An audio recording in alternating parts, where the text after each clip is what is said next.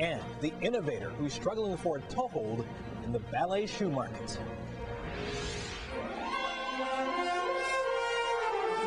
This is the CBS Evening News with Russ Mitchell. Finally this evening, for all its grace and beauty, the world of ballet is still a business. And in the world of business, the potential rewards are great for those who try to step out with a brand new product. Provided, Anthony Mason tells us, you first manage to get your foot in the door.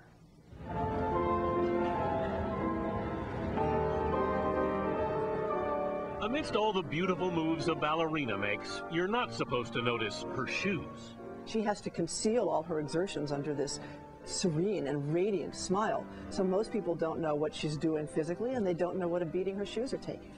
And at $60 a piece, the Miami City Ballet spends $150,000 a year just on the delicate footwear. But Eliza Minden, a former dancer, was convinced she could design a tougher toe shoe. It was a combination of my own sore toes and then later a sense of outrage that dancers have to wear these shoes that wear out after only one performance. So, looking to take a slice of the $30 million a year toe shoe market, she launched her company, Gaynor Minden, and started a battle. I expected some resistance. Yeah. And she got it. Beauty is paramount. To the untrained eye, Gaynor Mindens may look just as beautiful as a traditional shoe. But to some professionals, like Merrill Ashley, a former principal for the New York City Ballet, Gaynor Minden shoes aren't beautiful enough. And the look, just the look. When I see a picture of a foot in Gaynor Minden's, I go, ooh, something's funny. It looks like somebody airbrushed a part of the shoe out or something. It looks weird. The toe shoe is more than just a dancer's tool. It's a tradition. The ballet shoe has been made essentially the same way for more than 100 years. The most popular U.S. brand, Capezio, has been making toe shoes since 1887.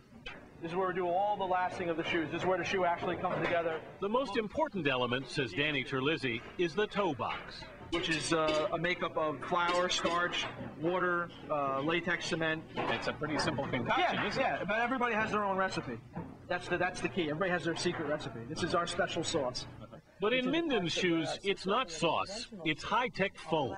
And you can see the midsole and the toe box is an elastomer. And this is what it looks like outside of the shoe. Right. Do they feel different? They do feel different. They're actually more comfortable.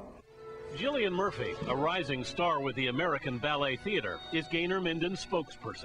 I was really drawn to the fact they don't make noise.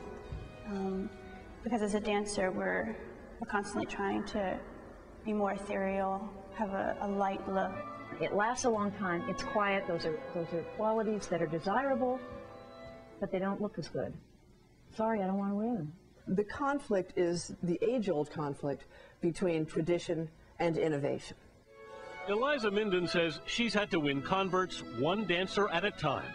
Ballet may be beautiful, but the toe shoe business can be brutal.